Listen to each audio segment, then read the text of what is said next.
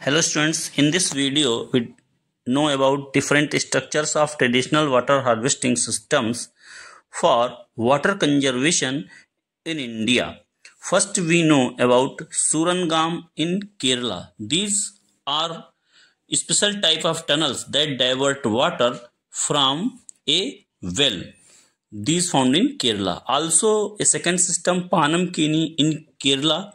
These are the cylindrical well made by Kurma tribe in Kerala.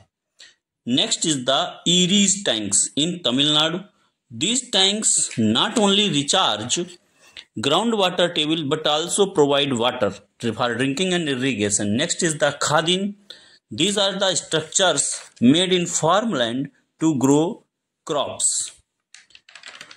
Next is the Ahar pines in Bihar. These are the structures for irrigation. And next is the Vauri in Rajasthan. These are the type of stub bells that recharge water, and water is used for other purposes. And tankas in Rajasthan. These are used to store rainwater underground. Next, jhalars in Rajasthan. These are also a type of stub bells used to store water. And next is the johars in Rajasthan. Johars are the check dams that prevent the flow of water. And talab in Rajasthan. These are used in different forts for the storing water. They are found in different forts.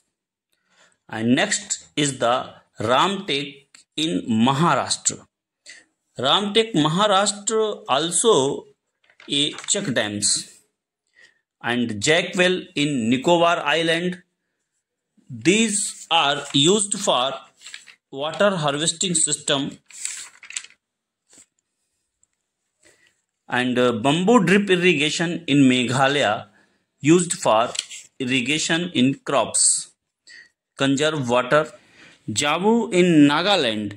This system combines water conservation with forestry, agriculture and animal care in Nagaland.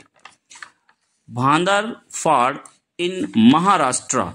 These are also a special type of check dams used to obstruct the flow of water. This is a type of talab that is constructed in Rajasthan.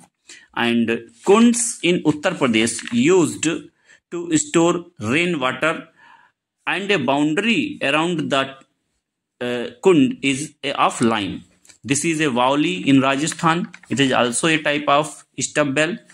Jing in Jammu Kashmir used to store water from melting glaciers. Thank you.